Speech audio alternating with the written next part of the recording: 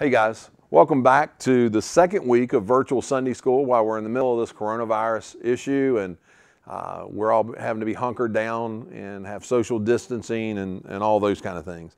I would love to meet with you. I would love to be able to catch up to you, hang out with you, pat you on the back, give you a hug. But right now, that's all what we're not supposed to do.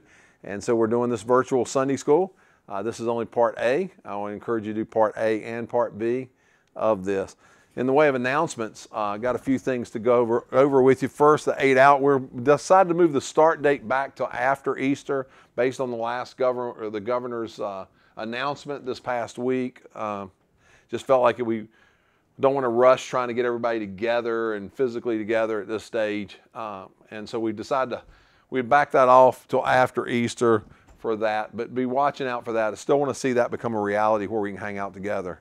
Don't forget the Crisis Connection page on our website. All the links for everything's always going to be there, and I want to encourage you to use that if you don't get an email or a text. There's the place to find it. You can also use the Church Alexio calendar to be able to get the stuff. All the links will be on a calendar issue under details. You'll be able to get to a link to any of the Zoom meetings or virtual meetings that will be happening. We also have our small group Sunday school. That is part B of this lesson. Those are now going to be at 7:30 p.m. on Sunday night. There will be a middle school guys, a middle school girls, and then the high school are all meeting together this week and probably weeks to come unless the group gets too large. And so we want to encourage you to be a part of the virtual Sunday school. That'll be the discussion aspect of the lesson, so please come and be a part of that. And then we still have our Zoom fellowship meetings Tuesdays and Thursdays at 4 o'clock. This past Thursday, we played a scavenger hunt game as well as some Would You Rather. And Tuesday we played some Would You Rather. It's a time of just hanging out for a little bit, asking a few questions, playing a virtual game if we can figure out one and find one, and a very short devotional is kind of what we do during that time. So that's kind of what's happening in the youth group in that way. Hi, welcome back. I hope you're having a good week. We have another contest going on. It'll be for a drawing for 3 different Subway gift cards. Whoa. Hey, all you got to do to get into this contest is text a given code that'll be in the Sunday school lesson part of the way through. Text it to Rick at my cell phone number, which will be on the screen, with your name for a chance to win. We're going to have the drawing, though, this time. It'll be a drawing. We're going to do that on Tuesday at the 4 o'clock Zoom meeting. And another chance to win. This will be during your Sunday school groups, your small groups on Sunday evening at 7:30. Your group leader will be giving you a code to text, and text that to Rick with your name. So you got 2 chances to win because you'll get your name in the hat twice for 3 Subway gift cards. So remember, watch, text, play. Drawing will be Tuesday at 4 o'clock in the Zoom fellowship meeting. Hey, thanks for watching, and we'll see you Sunday or Tuesday. Take care. This week we want to look then at our Sunday school lesson is out of 1 Corinthians chapter 9, 1 Corinthians chapter 9 verses 19 through 23, and it's disciples engage with their surroundings. We're in this series talking about what a disciple is, and one of the things a disciple does is engage with their surroundings. And so we're going to be looking at that today and looking at some scripture for that. If you see behind me is that's a Where's Waldo picture. It says, what do you see? And you know, in the Where's Waldo picture is all colors, and you're trying to find where is Waldo in that. Learning to be attuned with your surroundings for the cause of Christ. So that's the essence of what we want to do today. To start us off, I've got a video. It's an old video, FBI training video on what to do in a bank robbery. And so we're going to watch this. I encourage you to as you watch this, to try to figure out and make sure you see everything that you need to see. The idea of this came because when I was in an inductive Bible class in college, one of the things we had to do was watch one of these and write down how many things we saw. So I want you to watch this video, and then we'll get back right after that and talk through it a little bit. The big advantage the robber has over a teller is shock, surprise, and fear. The fear is usually the fear of the unknown. So we can show you here a teller's eye view of some typical robberies.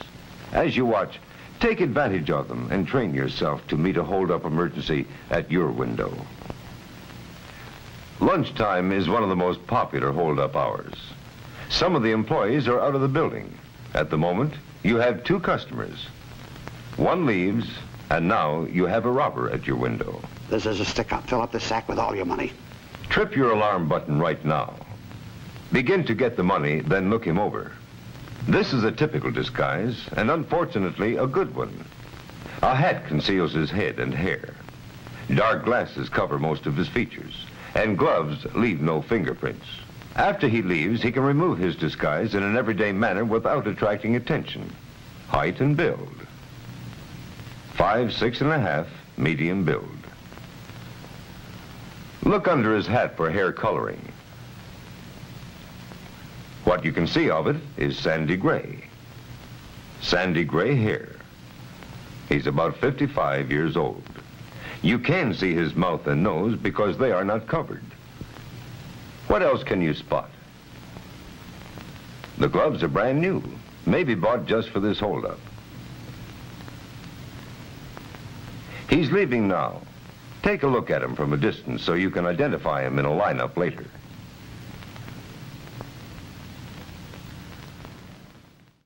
Okay, as you watch the video, what are some things that you saw? Let me ask you some questions about the video. Some things to consider. Was the robber wearing glasses, sunglasses, or no glasses? He had glasses on. Did he have a mustache? There was no mustache.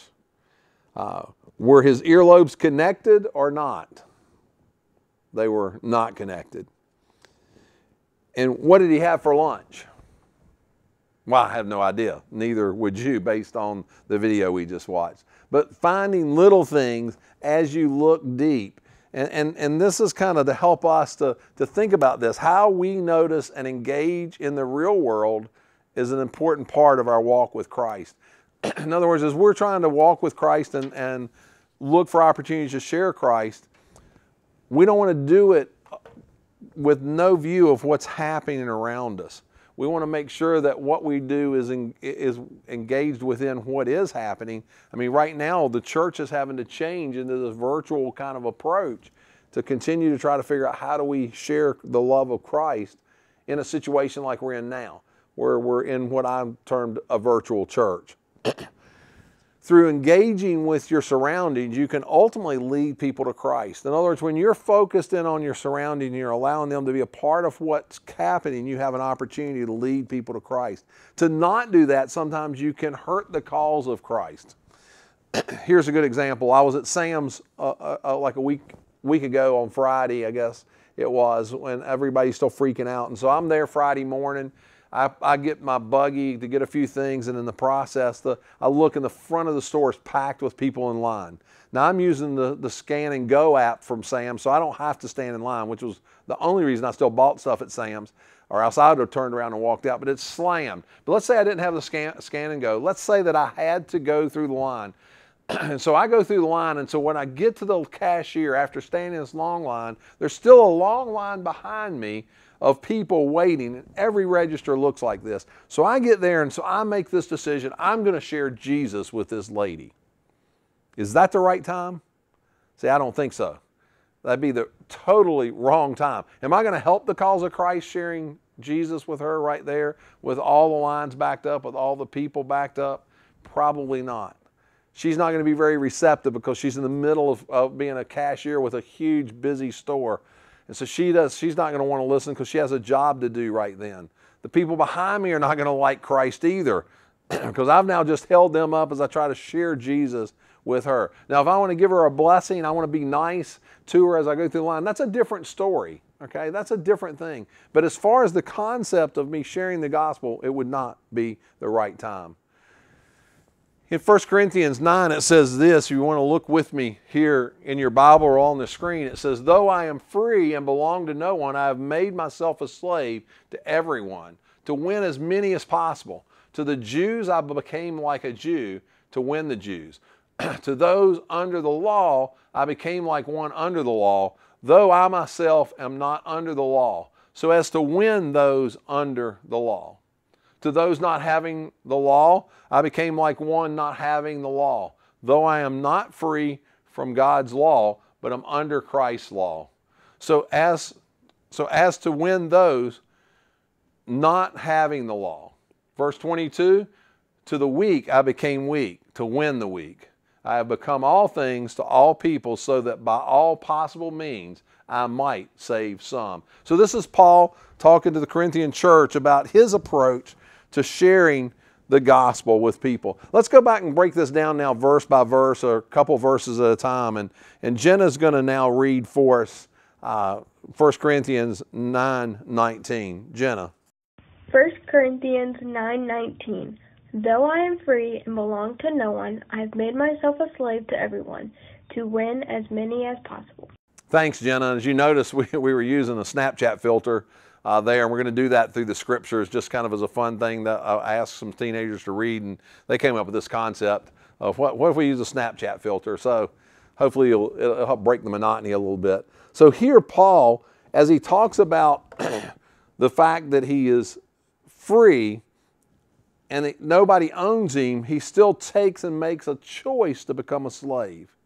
Paul's choice is to become a servant so that he can look for opportunities to share Jesus. There's a foundational principle in this scripture, and that's this: we are called to be a servant. We are called to be a servant.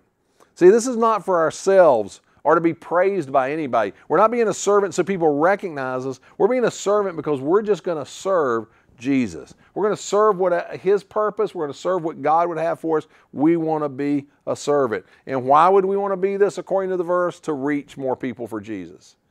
The more that we have an attitude of having a servant's heart to Christ and what He has for us, and serving others in that process, the more opportunities we're going to have to share Jesus with other people.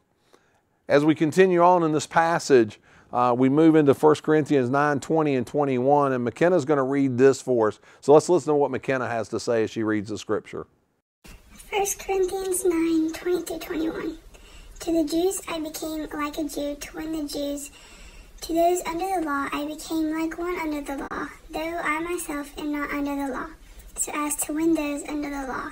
To those not having the law I became like one not having the law, though I am not free from God's law, but am under Christ's law, so as to win those not having the law. So as we see here, as McKenna has just read, and once again in a Snapchat filter, Paul breaks down this concept of what he's trying to be, to win other people, trying to relate to them, connect to them.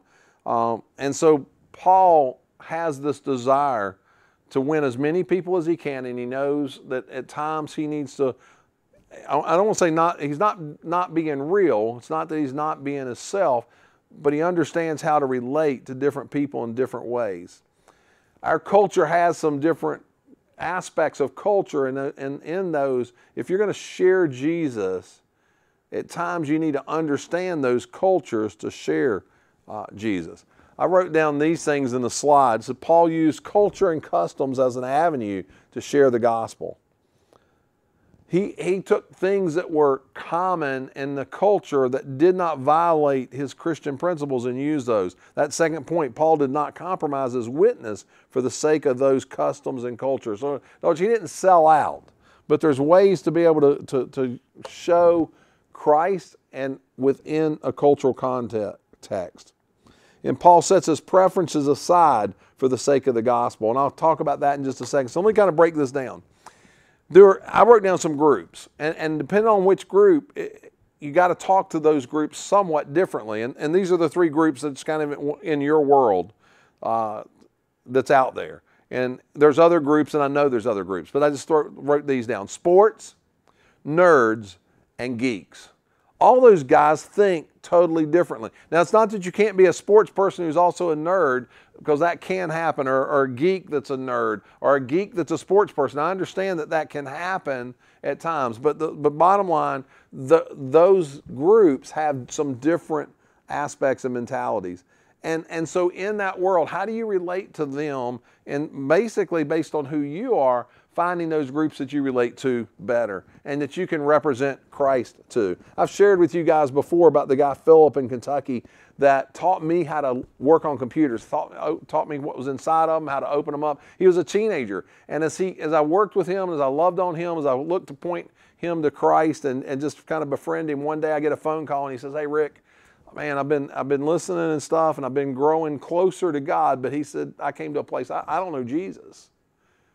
And could I talk to you? So he comes over to my house. We actually went out to my garage where all the computers were, and out there he prayed to receive Jesus Christ as his Lord and Savior. He's now actively involved in the church where he's at, same church I was at there in Kentucky. He still goes all the time and is actively involved. He worked with the teenagers for a while and helped out with them.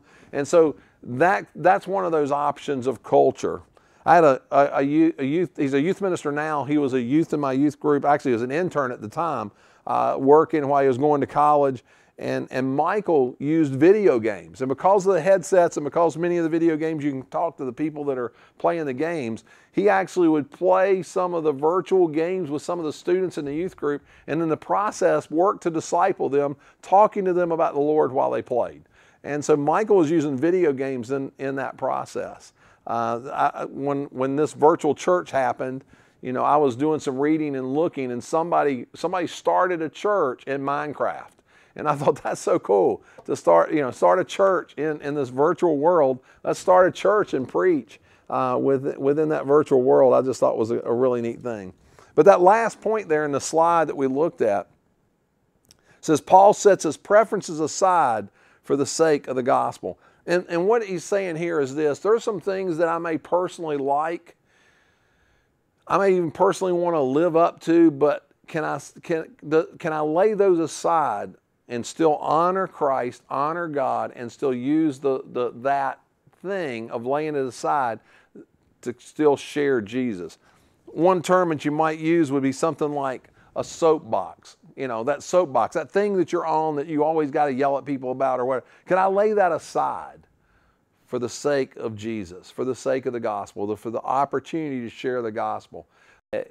But you can think of some preferences that some people may have that if you don't do this, one of those I think would be like I grew up to where ball caps really probably shouldn't be worn into church by any means. In a building, it's okay. Other people grew up where you shouldn't wear a ball cap in a building ever. You should always take off your ball cap. And definitely in church, take off your ball cap. I don't really care now. But for some people, could you lay that aside? Because there's really nowhere in Scripture it says never wear a ball cap inside of a church. I've heard of some people, we had a band come in and one, like the bass player played barefoot. And some people in the church were offended because they were playing up on the stage and he was barefoot. And I don't know whether he did it because he wanted to be comfortable or whether he did it because, I want to honor the Lord and this is holy ground, so I'm going to take off my shoes where I'm standing before the Lord. So I don't know his reason behind it, but there were some people who were actually offended at that. It's those kind of extra preferences where when it says Paul set aside his preferences for the sake of the gospel, be careful of what baggage you carry. Don't ever dishonor the Lord in your actions, but be careful of some of this extra baggage that you might be able to share Christ a little better with. Then in 1 Corinthians 9:22, Lane's going to read. 1 Corinthians 9:22. To the weak I became weak to win the weak. I have become all things to all people so that by all possible means I might save some. So here in 9:22, Paul lays out this aspect of figuring out how to change enough, once again, where it doesn't affect really who you are, actual person, but change enough that you can have an opportunity to lead some to the Lord. And so we need to figure out how can we change enough and connection points with people and loving on people that we can have an opportunity to earn a right to be heard and then possibly share the gospel with them. And then he says this word, that I might save some. Now when he says that, I might save some, is Paul trying to tell us, hey, look, I'm trying to win people to myself. I'm going to save them. And we know that, no, you can't. He can't save them. He's not going to be able to save them. And so I was thinking, okay, what's a good illustration that might be able to help us to better understand that term, that I might save some? And I was thinking, my mind went to Steve Harvey, and it went to Publisher Clearinghouse. Watch this clip. Publishers Clearinghouse prize results. Oh my God! $40,000. Crystal So can you use the money? Can I use the money? It happened by one, which means you can too. Thank you, Publishers Clearinghouse. I don't know what else to say. Got the check in her hand. You don't want check in your hand? What you waiting on? PCH.com. Quit playing. It's a good day for you. You just won $25,000. This is yours. You can take this straight to the bank. As we watch these clips, it's not their money, they're giving it away. But yet they're kind of getting the benefit of giving away that money. Which brings us to this. We don't save people. It's not our deal. We're not the ones who save. We're not the ones who died on the cross. Jesus saves people, but he allows us to be a part of the process. He's the one who paid the price, but we can share this gift with others. And so we have an opportunity for a gift that's already been purchased with Jesus' blood to share that and to give that out to other people, which is like an awesome, awesome thing we get to do. And for some of us, we need to think in those terms of this is a gift from Jesus. How can I give this to some other people? Mallory's going to finish up the scripture with 1 Corinthians 9:23. So listen to Mallory as she reads. 1 Corinthians 9, verse 23. I do all this for the sake of the gospel, that I may share in its blessings. And so Mallory, thanks for reading that. That concept of we do all this for the gospel of Jesus Christ. We do all this for the gospel of Jesus Christ. In other words, as we look at how we live, as we look at who we are, as we look at how we mix and mingle with others, the underlying of that is for the gospel, for Jesus Christ, to be able to be the witness that we need to be the ambassador that we need to be. And so when we think in those things, the best question to ask is this: am I all in for Christ? Am I all in for Christ? As we're going through this coronavirus, as things are being upended and twisted, and guys, let me ask you this: are you all in for Jesus Christ? Are you allowing this to process in your mind to be all you can be for Jesus? Are you just kind of going through the motions and the such? Is God trying to give us a wake-up call to this nation or to the world in this process? And I would just challenge you. You can't control anybody else. You can't control your mom. You can't control your dad. You can't control your little sister or your little brother that may be driving you nuts. Or maybe you are the little brother or little sister driving your older brother and sister nuts. But this is what I know. You can't control you. You can lay your life before Christ in such a way that you say, I want to be changed. And I want to be all in for Christ. And I would just encourage you with that.